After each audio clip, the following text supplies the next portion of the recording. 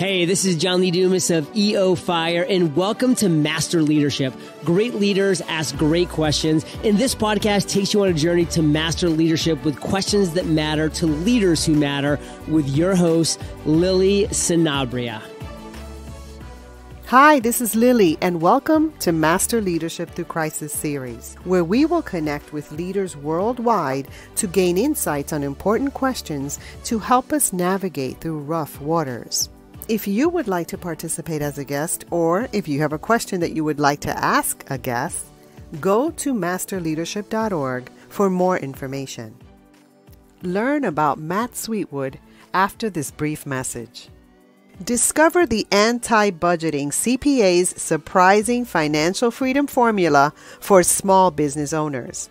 As fast as money comes in, it goes right back out. Make solid money decisions and create a positive cash flow.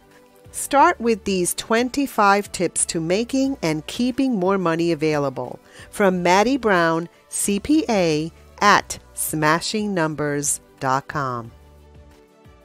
Matt Sweetwood is the CEO and co-founder of Insurious, the insurance platform that protects your most valued gear and equipment. He is an internationally known professional speaker, author, and consultant. With over 30 years of entrepreneurial experience, Matt has been credited with the reinvention of the modern camera store. However, his greatest achievement is having raised 5 successful children to adulthood as a single dad. He is a frequent national TV and publication contributor and has a #1 best-selling book, Leader of the Pack: How a Single Dad of 5 Led His Kids, His Business, and Himself from Disaster to Success. Welcome, Matthew Sweetwood. How are you? I am doing great today, enjoying the lovely Miami weather. Oh, I'm envious. I'm in New York. Even though it's beautiful, I just don't have water around me anywhere. Yeah, I lived in New York until last July for the 5 years before that, and then New Jersey for the 50 years before that. So I am completely familiar with that area. I look maybe pretty smart for leaving New York when I did, because it's pretty rough there right now. But I love living in New York. Oh, I miss it. Well, you did the typical migration pattern of New York to Florida. Yeah, there's a lot of New Yorkers there, right? Yeah, the whole place is New Yorker and New Jerseyans. Yeah. That's it. Everybody you run into. Oh, They're nice. either from Latin America or New York or New Jersey. That's the entire mix here. We can get a bagel and pizza here. That's what it really means. A New York bagel and a New York pizza. It's actually there. not. No? Sorry, it's not. I You have would to take not a be trip. telling you the truth. All right. It may be worth the trip back. Right. Eventually, right? Maybe Yeah. not right now, but Well, Matthew, we're so happy to have Yeah. you on our podcast. Are you ready to pour into our listeners? I am ready. Awesome. So, Matthew, tell us a bit about your path to leadership and what you're doing now. I'll start with what I'm doing right now. So today I am the CEO of a company called Lux Now. Lux being the combination of Lux and Now. We are a marketplace for luxury autos, homes, and yachts. If you just think about Airbnb for luxury, but we also have exotic autos, luxury autos, and yachts. We're the only company that I know of that features all 3 luxury items on their platform. We have hosts on our platform that come and obviously place their inventory, and people that come in and rent. We have very, very good tech. We're late stage startup. We're post revenue. We have almost $1 billion worth of inventory on our platform right now. And we're in Miami, New York, and Los Angeles, and have just opened up Mykonos, Greece, and Havana, Cuba. So we're really excited about having the next big thing in the startup world. You can simply go to our website, luxnow.com, download our app. App is Lux Now, and you'll see that it's a really exciting and fun to use app, easy to use. It provides luxury in a convenient way.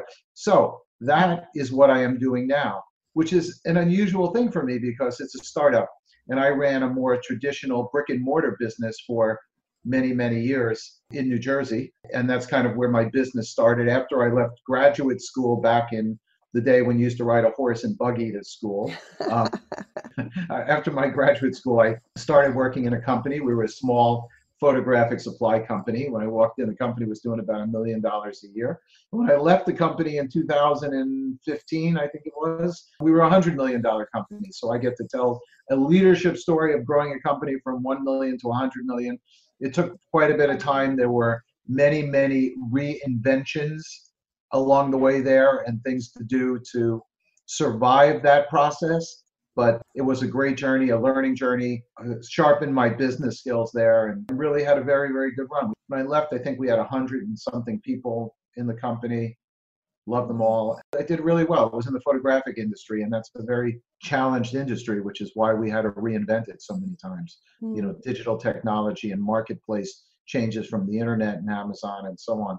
And then I left there and went out and decided to do something different. We ended up opening a big retail store. I get kind of credit for reinventing the camera store model. Essentially, every camera store that operates today operates off kind of my reinvention of that. And I went out into the world, wrote a best-selling book, Leader of the Pack. What I'm most proud of, you know, I'm sure if you've written a book, you know it's not a money-making endeavor. It's sitting right there. I have a copy over my shoulder right there. And what I really like is I weekly get comments from people that it helps them in their lives. It's saved them. It's gotten them out of difficult relationships. It's given them motivation in business. So I'm very proud of how much it's helped people. I did some consulting for a while, and then I made my way down here to Florida and ended up at Lux Now. So that's kind of my journey. In the middle there, I had another leadership journey, which I like to talk about, which is my leadership journey as a parent. So part of the story in my book talks about how I became a single dad of 5. And I ended up being the sole parent of 5 little children and ended up raising them into productive human beings, which of course is what I am most proud of, because being a parent is being a leader. So that's basically my story. That got me to here. And there is definitely a reason why I have no hair. Wow. So there's so many questions here, but one of the things that comes up for me, leader of the pack. At first, when you were talking about your organizations, that's what I was thinking of. But now I'm thinking about you as a parent, right? Is that what your overall message is? Of course. So that's why a pack, right? You sort of walked right into my little double entendre there. Of course, I was a leader of a pack at work. And I think some of the most successful articles that I've written talk about, you know, the relationship between being a competent parent and being a competent leader. The skill set that allows you to be good at both or accomplish something at both, they're very much connected. Now, I want to say as a parent, my book is not a parenting book. In fact, my book is about all of the incredibly stupid things I did in my life and how somehow I survived over them. And so did they, and they're doing well. Right, yeah, but that has nothing to do with me. The only thing that I'm credited for is that I was present, okay? I somehow came to the same home with my 5 kids, and through some divine intervention, they all turned out really amazing, all went to top colleges, all way smarter than me, all way more successful for me. And for those of you out there who have children, the most important thing is that they're all financially on their own, right? So none of them are on the payroll anymore. So to me, that is the victory. That's a victory, correct.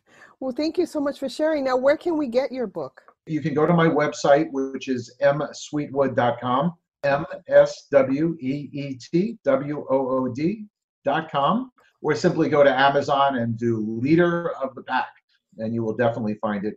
It has 135-star reviews. It was a #1 seller in self-help books. So like I said, I'm very proud of the book. So you've had a very interesting leadership journey filled with many pivots. So as a leader, what advice would you give someone who's just starting out in leadership? I'm going to start out with the big one, which is just want it badly enough. Simple as that. Don't go into starting up a business or starting in anything unless you really mean to finish with success. It's a simple idea. It sounds a little bit like a meme, but you have to want things badly enough because you are going to face difficulties. You're going to face obstacles. You're going to face competitors. You're going to face the government. You're going to face whatever obstacles come your way. You're going to be tired. You're going to be all of those things. You just got to want it. And if you want something badly enough, you tend to do the things necessary in order to get there. For me, I wanted my kids to be successful. I wanted my business to be successful. And I didn't want to be a failure because for me, I'm sort of constructed that way. Failure is not an option. And so I was willing to do so. So that's really the first tip, is understand the commitment that is going to be involved in bringing something to success. Other than out of movies, I don't know anybody who's gone into business and just boom, they're rich and successful the next day.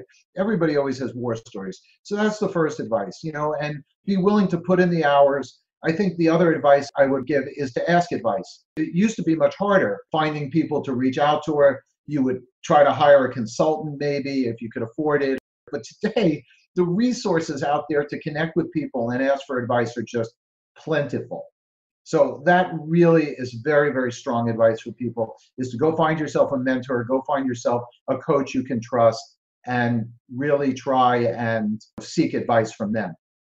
So speaking of advice, what Yeah. quotes or advice has helped you most during crisis?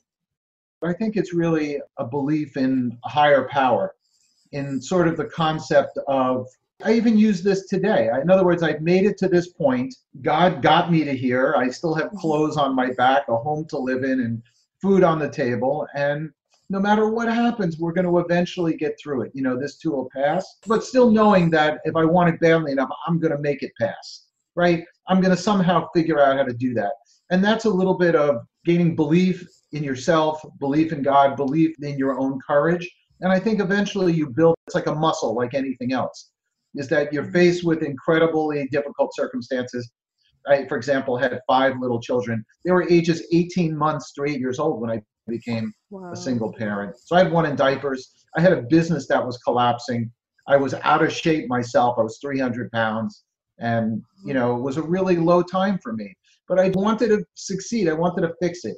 And you just sort of gain strength. You do one thing, and then the next thing, and the next thing, and the next thing. And that's really another tip that I would give, is that whatever set of problems you have, just doing nothing never gets it done, of course.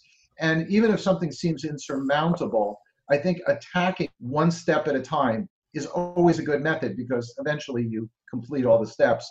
Eventually you overcome all the things. So kind of go at it. I mean, in my case, I sat there with my kids and you just say, okay, what do I do? After I got through feeling sorry for myself and all the anger and all of those other things that went on, I eventually said, okay, I need to fix this. So let's fix it one thing at a time. The kids not brushing their teeth at night when they're going to bed. Let's get them to brush their teeth. I know that sounds ridiculous, but okay, you got 5 little kids running around. And then when you do that, you realize they're doing that every night. Wow, that's a victory, right? Similarly at work, we have a problem at work where, the marketplace changed on us. The small stores we were selling at one time back in the 90s started going out of business. What do? Okay, well, we start to look at that problem. How do we fix it? How do we reinvent? Okay, let's fix this. And you start to move, and eventually you solve the problems. And I think all of life works that way, is that when we look at problems in their individual units, individual pieces, we tend to find solutions, particularly if you just want it badly enough and you're willing to put in the work and the dedication and the thought to get through it. Right.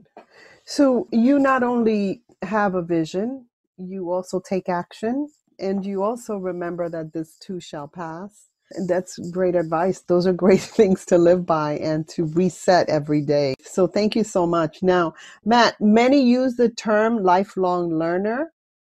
What does that mean to you, and what are you learning right now? I think that a lifelong learner to me means that you have the ability to improve no matter what level you're at. So I've had the good fortune of running companies my whole life. So I've always been kind of at the top of the business pyramid. And even as a single parent, there's one thing cool about being a single parent. If we decide that on Sunday we're going to a football game, we're going to a football game. We don't have to go, have a picnic in the park because there was no mom there. So I always got to be in that position, but it doesn't mean that I can't get better. So as a lifelong learner, I think I'm going to apply some really good advice I actually read in a book called Relentless, pretty popular book. He said in there that you look at your staff, and the goal with your staff is the following: never, ever go to their level. So if you have a staff that's not performing, never sort of say, that's okay, I'm going to work at their level. You try your hardest to bring them to your level. But this is for you now. When you bring them to your level, then raise your level. So no matter where you are at, there is always a place where you can be better. And to use a term from the book, I get called a closer a lot. And what a closer means is that no matter where I am, I'm already moving on to the next thing to try to improve and try to do something better. Like I said, I've been running companies for 30, 40 years now, and I still know that there are places that I can improve and learn to be better, and I actually try every day to do that. When you've been doing it long enough, you become one with your weaknesses, not even your strengths, your weaknesses, and you try to focus on those things and try to improve. I know, for example, with myself, I have a little bit of weakness when it comes to people. I'm a little bit too nice to people sometimes. Now, I know that sounds just terrible when I say that, but ultimately, sometimes when you're too nice to people, you enable bad behavior or you allow people to underperform. And so a lot of times I find for me, that's always a challenge. And I always try to improve in that area and self-talk and research and ask for advice because I know that's an area that, I struggle in. And even the areas where I excel in, which are operations and efficiency and marketing, I'm still looking to even raise my bar there. So I look at every aspect of what I do, and I am always trying to get better at it. It's as simple as that. That's what a lifelong learner means to me. It's just getting better and better. I guess for some people, it can mean learning new things.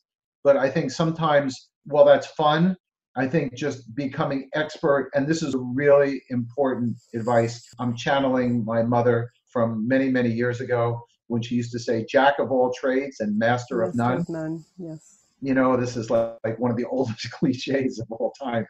But it's a really good one, and I try to apply that to myself. So sometimes, while it's very tempting to try all sorts of things and do things, and you do want to explore a little bit, sometimes just really perfecting what you're good at and perfecting what you do and keep improving is likely to lead you to success.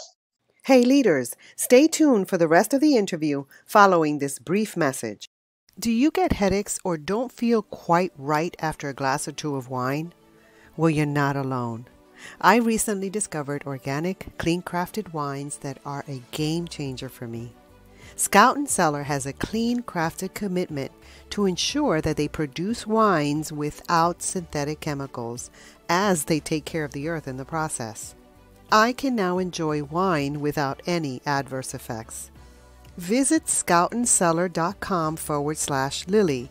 That's SCOUTANDCELLAR.com/LILY and learn more about these delicious wines. You'll be glad you did. Great leaders deserve great wines. And so, I do want to talk about this because we have experienced the COVID-19 crisis, and currently in the U.S., we're being faced with racism in this country and the history of racism in this country. What are you learning now about this? I mean, so those are two big topics. So I'll address the COVID topic first. For me, the COVID topic is just another crisis. If you read my book, Leader of the Pack, you'll see that on a personal basis, I face things which were more challenging than COVID. I'm not trying to minimize people who are suffering. I've been very blessed. None of the people that I'm close to, have been affected by it and so on, but it's affected my business. It has greatly impacted my business. I'm conducting this interview with you from my home office, which I had to build because, we had to obviously leave our existing offices for a period of time. But I was prepared for it. I applied the "this too shall pass," and something that I always advise people in crisis is do not sit, anticipate. And so when they started talking about we might close this down, might? I'm not taking a chance on this. I immediately moved my staff home. We immediately set our tech up, our weekly meetings. I made believe like we were going to operate from home forever. And sure enough, I was 2-3 weeks ahead of everybody. All of a sudden you did that. Everybody was scrambling. Everybody already knew how to use Zoom. They had all their computers set up. Our phones, we have these IP phones. They were all from the homes. We were all just operating. So that anticipation in a crisis is really crucial. And I always give personal advice to everybody. Don't make believe like this is not happening. It's happening. Cut your expenses. Be smart. Figure out how to rechange your exercise routine. Take proactive steps. And once again, for me, I'm so used to being in crisis. It almost, I hate to say it, almost feels natural to me. You hear my voice, right? I'm really on top of it. I don't sit there depressed. It isn't fair. I'm mad at China for doing this. I'm mad at this person. They didn't react right. Those are excuses. We all face these things. We all have this issue.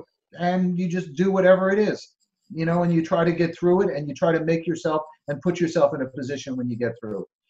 In terms of racism and so on, this is an issue that's actually a very, very difficult issue to talk about. Mm-hmm. And I'm just going to sort of come at it from sort of a side way because I'm not really an authority on this. What I will say is that I am a believer in personal responsibility. And what I mean by that is that if you face obstacles in life, right, be it racism, be it discrimination because you're a woman or because you are a single father, and people have perceived notions about the capabilities of single fathers. People have perceptions about the reason why a mother would leave their children, and you face disadvantage because of that.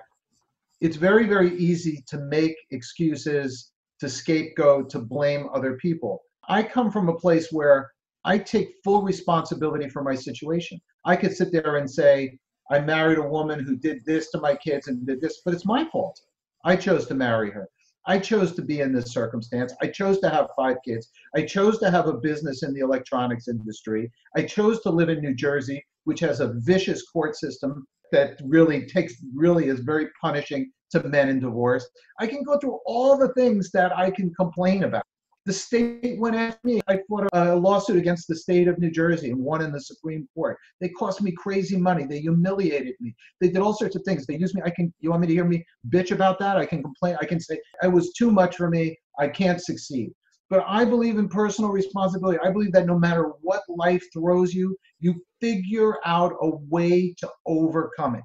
I think God does that to us. I think this is God's plan. I think God gives everybody challenges. Some people more, some people less. What about a person who's born with a disability? They have so many things to overcome. I just look at like Stephen Hawking, right? Oh my God. I mean, could have he had a bigger disadvantage? And he turned out to be one of the greatest physicists to ever live. So my answer to that question is I don't like to get into this sort of this happened to us and my peoples and all of this. And when I speak to people, I'm like, okay, that happened. I'm sorry. This is really a terrible circumstance. But now what are you going to do? Let me just ask you a question. Do you believe that there is a systemic problem of racism in this country? I actually don't know.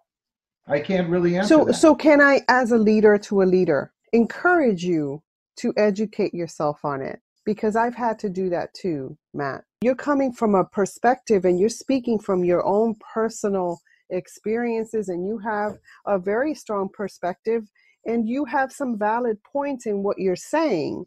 However, there's also so much that I didn't know. And I've come from a challenging background too, and I've had to do a lot to take responsibility for my own life. I get that. But I want to encourage you to educate yourself a little bit more about the history and the systemic issues that, as a white person and as someone who's Latina. Wait. I'm going to correct you because you called me a white man. I'm not really a white man. I'm Jewish. Okay. I'm Jewish. All right. It's different. And I made assumptions there, see? And thank you for correcting me. It's okay. I'm not even, you have to remember, I'm from New Jersey. Yeah. We don't get offended. We're unoffendable. Right. I mean, you'd have to have a bigger baseball bat than I have in order to offend me. Okay? Right. So I'm just asking you to read up on it about the strong systemic strongholds that I'm really starting to see. And so the way to approach this and to see it through different lens is a way to go really for leadership. Because if we're not hearing the cries, if we're not hearing the whys, then that's our responsibility as leaders. To hear the cries, to hear the whys. I hear the cries of everybody. I have a lot of empathy for people who have suffered in their lives. I've suffered myself in my life. I'm just here to say, as leaders, there's a lot that we can still learn. There is always something we can learn. Yes. We just went through that, right. Where look, I've led companies to success and exited them and did all of this stuff. And I'm telling you, right. I have plenty to learn even as a businessman. Fantastic. Okay. So when you think of leadership today, Matt, what most concerns you? And what are you most hopeful about? For me, in terms of leadership, I would say that I'm going to sort of take off on the point that you just made. The way life works, the way human history has worked, is low points are just that. And I think that in this country, we're at a low point. And that tells me that it's probably only up from here. Because of all the discussions that are going on, there will definitely be change or positive change. Maybe some will be negative, but mostly positive out of all of the things that are going on. And so, well, a lot of people, they do these polls that say people think the country's headed in the wrong direction, whatever, there's all these polls, which right now, because there's a lot of conflict, people, they're depressed as a society. Right. But I actually view this as a little bit of a low point. So I'm very optimistic that we're going to actually continue upward from here.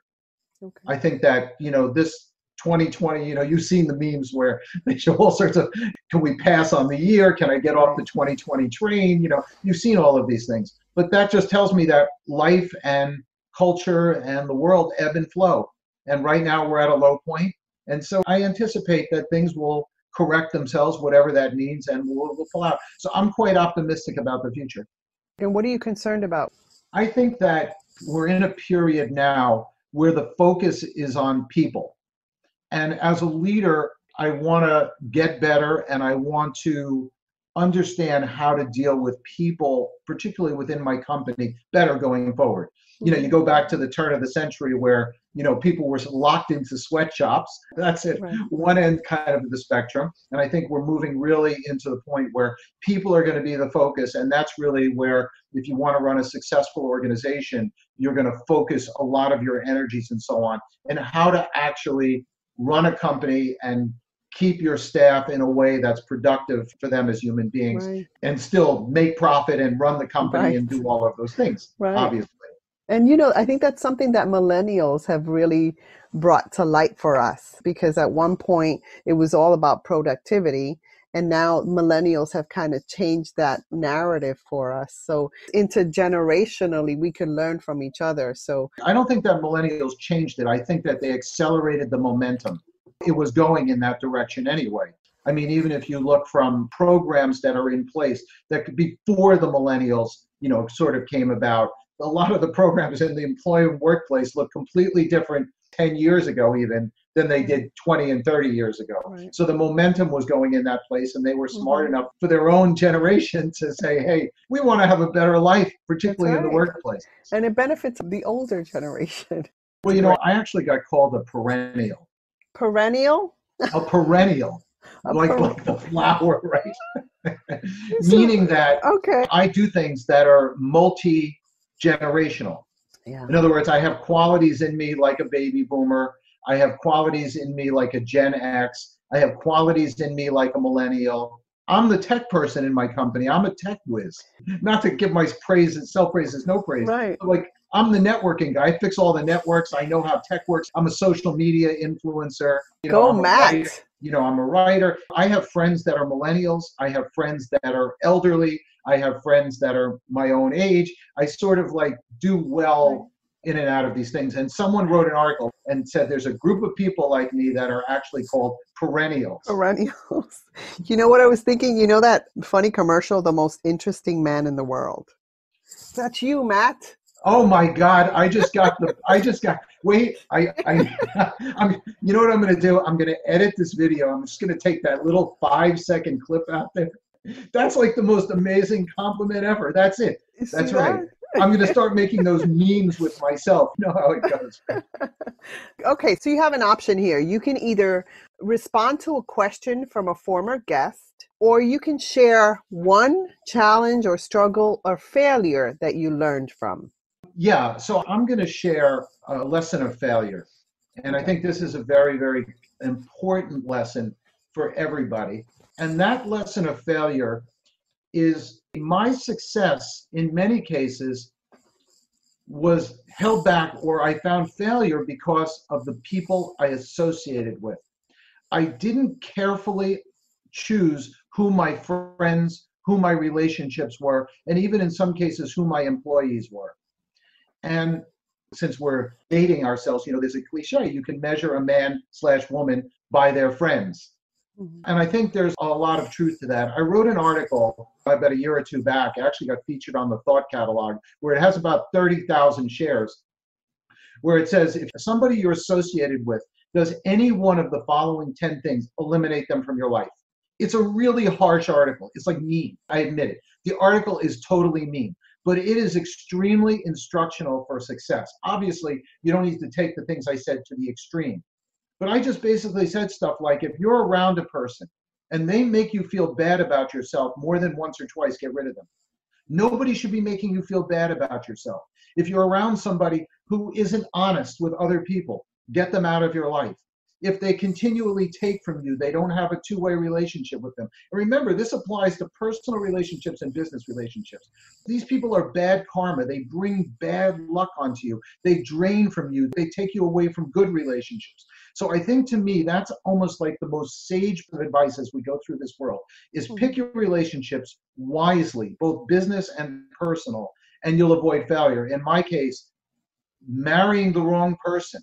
Right? And I'm not saying this with bitterness. This is not the way I'm saying it. I don't want to sound like I'm like this divorce guy and my wife is that. That's not what I mean. I'm just talking very intellectually now. Marrying the wrong person ended up with my children without a mother, right? Ended up with me in bankruptcy, ended up with me in the wrong place. Having the wrong employees prevented my business from going the wrong place. Having the wrong friends puts you in the wrong crowd. So I think for me, that lesson of failure puts me in a situation where I extremely carefully pick the people that I allow close to me and around me and in my company. So what kind of people should you have in your inner circle? I actually use a pretty simple measure. I try to have kind people in my company and around me. If you're not kind, you can't be there, because kindness is sort of at the top of the pyramid of a lot of other qualities. Kind people don't do a whole assortment of things which are unacceptable. So I think that when I look at somebody, if they're not a kind person, I keep away. I actually use that when I hire people for the company. It's actually given a keynote speech at an employment conference, and I was on this panel, and they said, you can't say honesty or hardworking, because we know that everybody wants employees that are honest and hardworking. Pick the most important quality. Everybody said this and that, and they came to me and I said kindness. I only want to hire kind people. It actually got the biggest reaction, right. And I explained why. Because when you have kind people, they interact with other people better. They increase morale. They create that better workplace. They create a better interaction, more productivity. It's just everything that goes with it, than mean people or cruel people or selfish people and all of those things. So how do you live in kindness daily? I live by a simple principle. Every single person that interacts with me needs to leave that interaction better off than when they entered it. And if you just take that approach by every single human being that you approach, you'll be a kind person. Beautiful. Thank you so much. Now, Matt, as a listener of this podcast, what is a question that you would like a future leadership guest to respond to? For me, it's the question I ask actually is how did you do it? What is your biggest success, and what is the most important factor that allowed you to achieve that success? You get some really cool answers when you ask that of people. Is there anything else you want to share with our listeners? Yes, I love when I come on shows like this to hear from your listeners. I'm a very open person. I love communicating with people. msweetwood.com, where we mentioned before, where you can find my Leader of the Pack book. My Twitter is @msweetwood, my LinkedIn, msweetwood, Facebook, msweetwood, Instagram. Reach out to me on one of those platforms. Tell me how stupid I was out here, or why I'm wrong, or why I'm right, or any of those things, and I'm glad to talk to you. And you will certainly engage in kindness like you have, and that's who you are. And I want to thank you so much for adding value to me and to our listeners. It's been my pleasure. I really enjoyed the interview today. I really hope the listeners really enjoy it too. Have a great day. You too. In closing, here's a quick message. Coaching is the art of influence that underpins leadership in the 21st century. It is the very thing that can get you from being stuck to being extraordinary. So go to masterleadership.org and sign up to get a free coaching session. Until next time, continue to ignite that leader in you.